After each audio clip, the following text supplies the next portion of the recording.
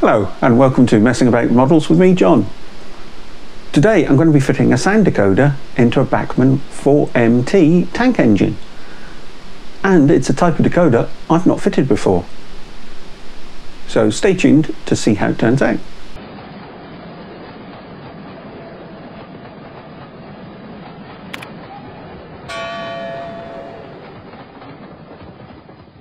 Today I'm going to be fitting an Economi sound decoder into a Bachmann 4MT tank. This is a type of decoder I've not used before, and it's a kind of intermediate type of decoder. So it's got a lot more functionality than the Hornby TTS ones, so you can play multiple sounds at the same time. It's more programmable, but it's not quite as full-featured as the sort of full-fat type of decoders that you get. Having said that, I don't think there's a great deal of difference from really looking at the specifications between this one, which was about £70, and the sort of full fat ones, which are £110, £120. The other advantage of this one is you don't buy a specific sound file. It comes with sound files for a variety of different locos already on board. So this one's got a variety of different steam locomotives, and I'll be selecting via one of the CVs the appropriate project number, and if I at some future date want to put this into a different locomotive, I can then do that and then change things like the whistle to a Great Western whistle, or into a Merchant Navy or similar. So let's head over to the workbench and see how it goes. Right, and here's the patient ready for surgery. This loco's got a little bit of sentimental value for me. It was one of the first locos I converted to DCC about 15 years ago, when I was previously doing some modelling. And I believe I fitted one of the then new lens silver decoders to it. And not only did it obviously work well on DCC, but it improved its performance on DC as well. And that was quite amazing. It was an eye-opener to me at the time, that you could improve the performance of a locomotive that way. So one of the things we're going to have to do is we're going to have to take out that decoder. I can't remember whether this loco has got a socket or not. I have a feeling I had to hardwire it. So we're going to have to do a little bit of open heart surgery on there. And here is the Economi digital sound decoder. It also comes with a capacitor for you to fit to act as a stay alive, which is also very interesting. Often you find that you have to pay extra for that sort of feature. So I'll have a go at fitting that as well, because sometimes this loco has had a little bit of problems. And here is the speaker that it comes with, which I'm not quite sure where it'll fit, but it's not too big and it should be fine. It's obviously a sticky pad on the back. I was originally going to fit a TTS decoder into this one, and I got managed to acquire a Hornby Black 5 TTS decoder, but I chickened out at the end because of some of the issues with running, etc. Whereas one of the options for this is to as I said, these Economis you can choose between 6 different steam projects that are all loaded on the chip, and one of them is for a standard 4 locomotive. So I thought, let's have a go. And some of the TTS decoders at the moment are going for £60 or £70 if they're some of the rarer ones. So you're not far off the cost of an Economi. And of course, like I said, you get the capacitor as well, and the ability, if you need to or want to change it over to a different locomotive.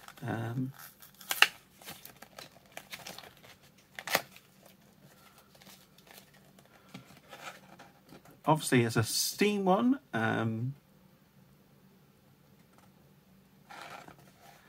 we don't have any lighting issues, but the wiring diagram there is fairly straightforward. We're just all ready to go. Now, one of the other little handy tools that I bought is this magnetic screwdriver from Roads and Rails, which is designed to help remove screws from Bachmann locomotives. So we'll give that a go as well. Standard 4 has got lots of screws in lots of places that we have to keep track of.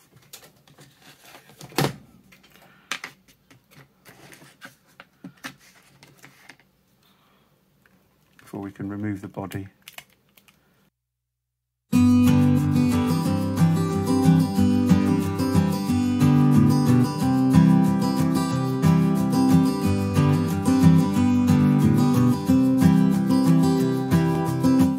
There we go, there's the lens silver.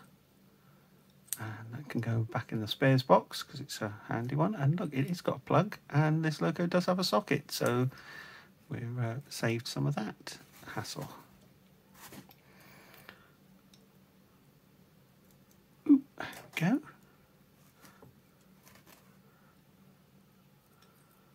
So, put that to one side. Now, as you can see, I've got some crew in here who have fallen about a bit. So before I put the body back on, I'm going to just glue them back into place. Quite a bit of weight in there, but I was wondering, where do I put the speaker? Where will the speaker go? It's always a tricky bit.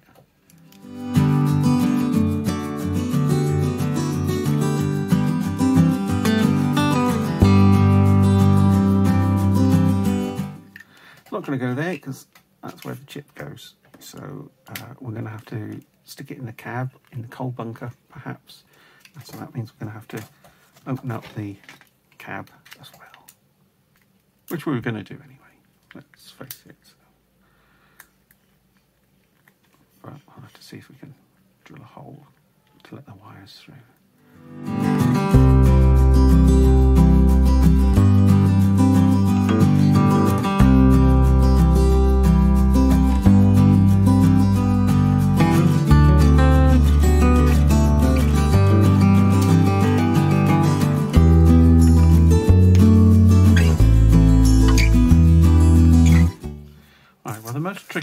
The trickiest part was getting the body off and getting access to everything. And if ever you have problems getting it off, once you've got all the screws out, you just need to ease the side tanks out. Now, I tried fitting the supplied speaker maybe to the roof of the cab, but it was just a bit too thick. So what I've done is I've swapped it out for a thin iPhone speaker, which once that's in place doesn't take up hardly any space and it's almost invisible from the cab. As you can see, I've already wired in the speaker, and I'm just about to wire in the capacitor. And according to the drawing, the green and yellow wire needs to go to the negative side of the capacitor, which is where this white stripe, this grey stripe is. And the other terminal is the positive, if I'm reading the diagram correctly. So we'll just do that bit.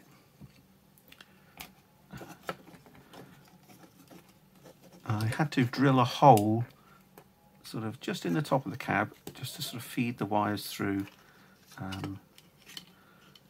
But that seems to be okay. And then we'll just fix the speaker with a little bit of black tack to the roof of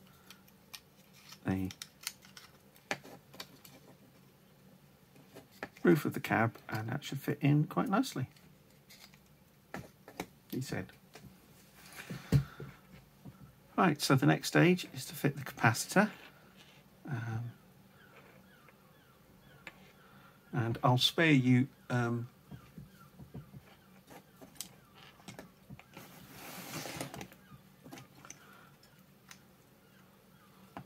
I'll spare you the sight of my soldering. Right, that's the speaker fitted into the cab. I needed to chop away a little bit of the speaker enclosure and also a bit of the cab where the locker box is at the top where it meets the roof, just to fit it in really. It was quite a bind, and I somehow managed to get a glue mark on the roof of the cab, which is not helpful either. So all that remains to be done now is to put the body back on the chassis and fit the decoder and try and tidy up all the wires.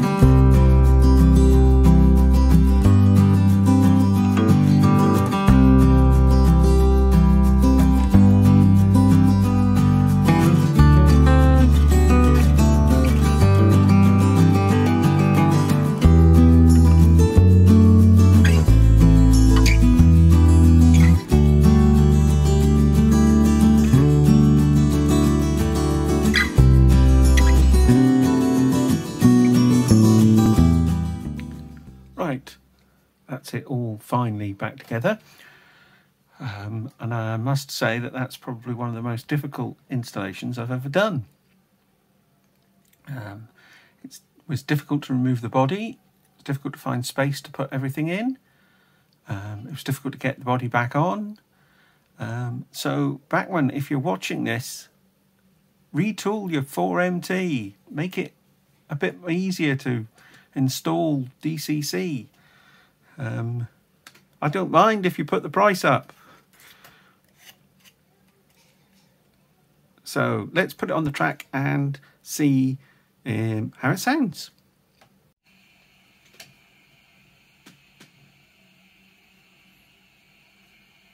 And there you have it.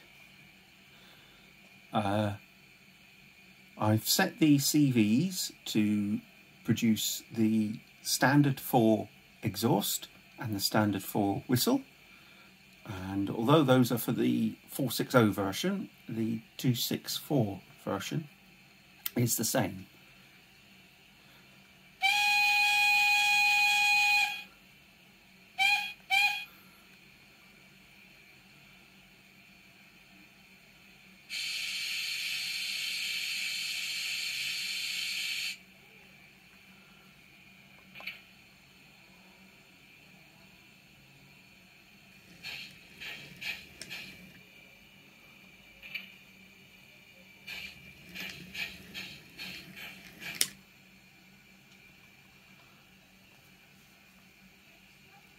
So, for just under £80, I've got a top quality decoder with a range of sounds and programmable, so that if I was to fit this chip into a different locomotive, I could change it.